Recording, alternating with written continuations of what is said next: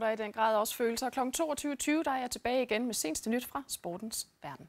Jeps, men vejret, Morten, det kan jo også udløse stærke følelser en gang imellem, især det danske. Men det er varme følelser i øjeblikket, ikke?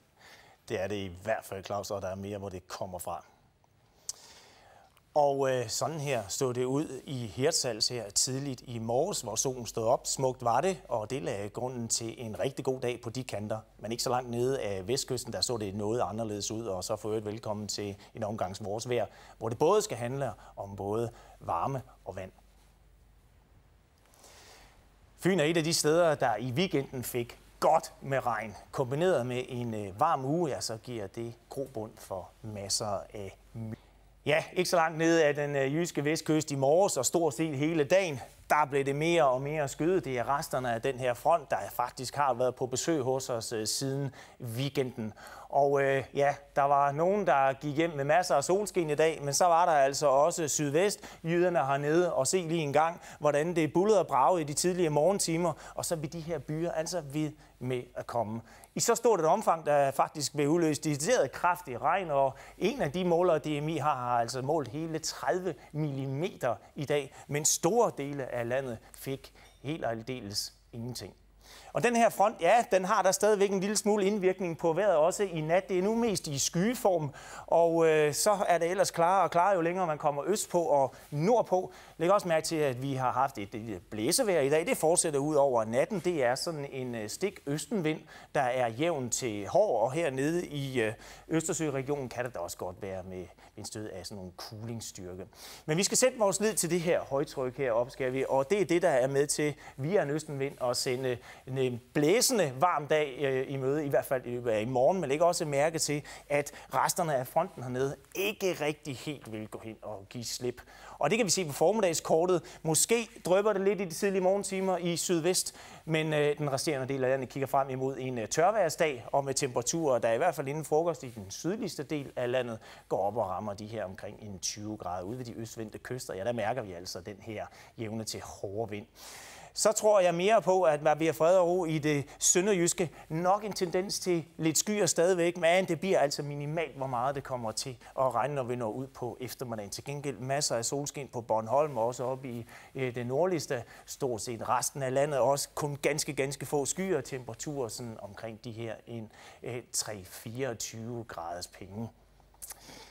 Og regn, ja, det kom der så altså en del af her i den forgangne weekend, og lad os lige kigge på, hvordan det egentlig gik for sig. Det var faktisk en stribe her, hvor det er allermest mørkeblåt, at i hvert fald store dele af lørdagen skilte landet i to. Lægger også mærke til her på Sjælland, ja, der var stort set ikke en dråbe nedbør.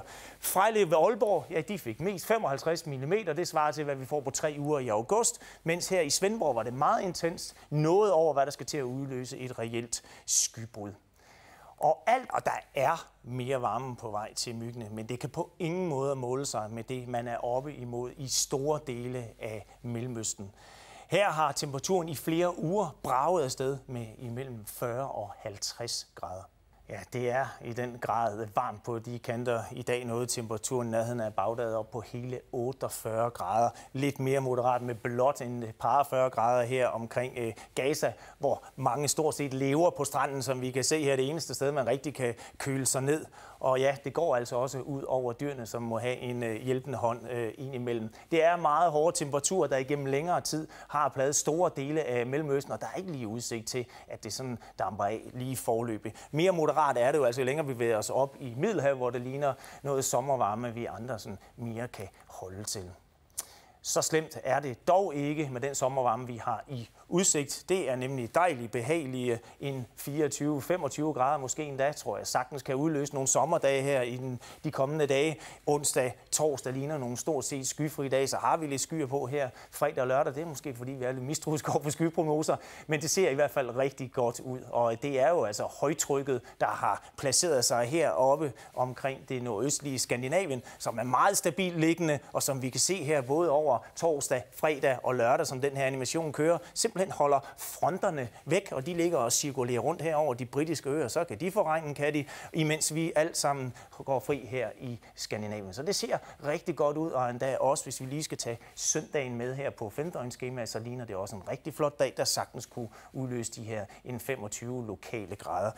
Aften- og nattetemperaturerne, ja, det bliver der, hvor det bliver lavest, typisk omkring en 15 grader. Men visse steder, ja, der kan man måske gå oven i købet rende ind i sådan en tropenat, altså hvor temperaturen ikke kommer under de 20 grader. Vinden den er i øst hele tiden, og det er sådan en dejlig, behagelig tør luft, der kommer fra de kanter, så risikoen for, at det skulle ende i buller og brag, den er altså ikke særlig stor. Så sommeren, den er kommet.